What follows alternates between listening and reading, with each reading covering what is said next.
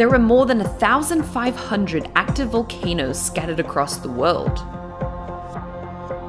Most volcanoes form at the boundaries of Earth's tectonic plates, both on land and in the oceans. Around 500 million people live close to an active volcano. When a volcano erupts, nearby areas could be covered with ash, pyroclastic flow, and red-hot lava. Homes and buildings risk being buried. Poisonous gases, clouds of glowing ash, or mud flow could kill everyone in their path.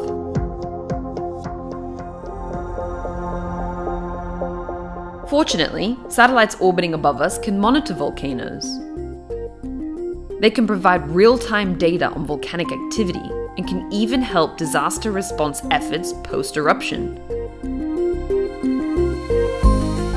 Satellite data can be used to detect the early signs of eruptions, including color changes in crater lakes, or ice melting on ice-capped volcanoes. Once an eruption has started, optical satellites such as Copernicus Sentinel can capture lava flows, landslides, and map the extent of volcanic ash deposits. Infrared data can help identify other features of volcanic activity which are invisible to the eye.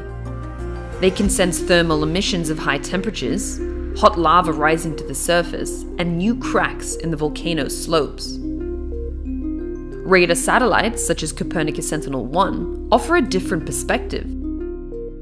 Signals scattered back to the satellite's sensor contain complex surface information, which can map changes to the volcano's shape.